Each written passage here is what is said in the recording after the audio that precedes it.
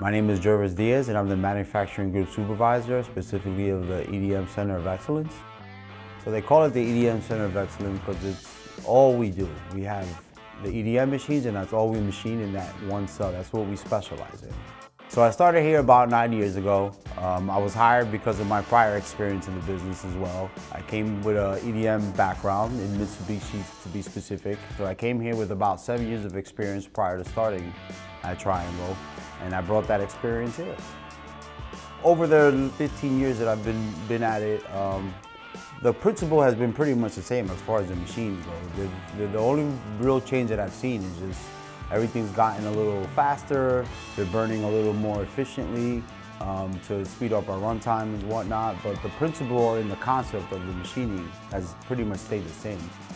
First comes first, I like to keep a somewhat of a lax environment. I don't want anybody to feel uptight. I want everybody to have a good time. I'm big on being happy.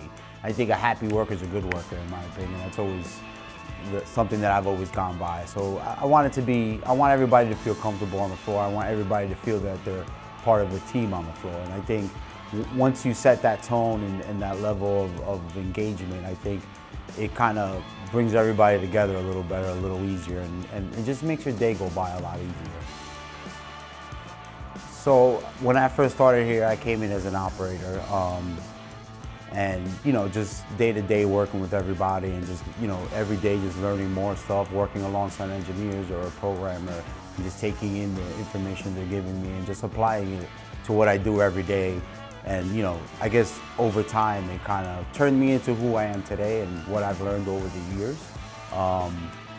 And also taking that knowledge that I've been learning and kind of passing it along to others as well.